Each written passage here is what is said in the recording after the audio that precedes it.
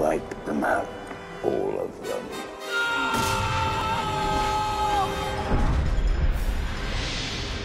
.3D and conversion of 3D is not a technical thing. It's an art that you need artists for, and artists who have sensibility about where things fit in the frame. And to find the talented people who could do it, like John Knoll, who was special effects supervisor on episodes 1, 2, and 3, was an enormous advantage. My job here is to come into this with a point of view, to enforce an aesthetic that's consistent across the film. So I'm not really looking for places to poke stuff out at the camera. I believe very strongly with 3D that I don't like things coming out into the audience. I like everything to be behind the proscenium.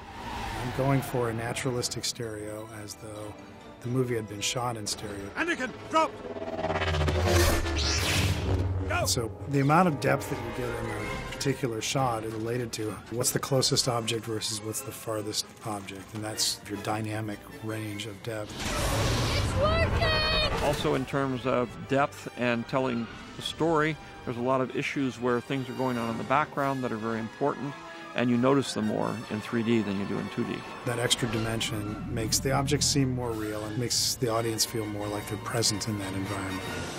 Doing the film in 3D makes it so much better. So whether you see it in 3D or see it in 2D, see it on the big screen, there's nothing like it.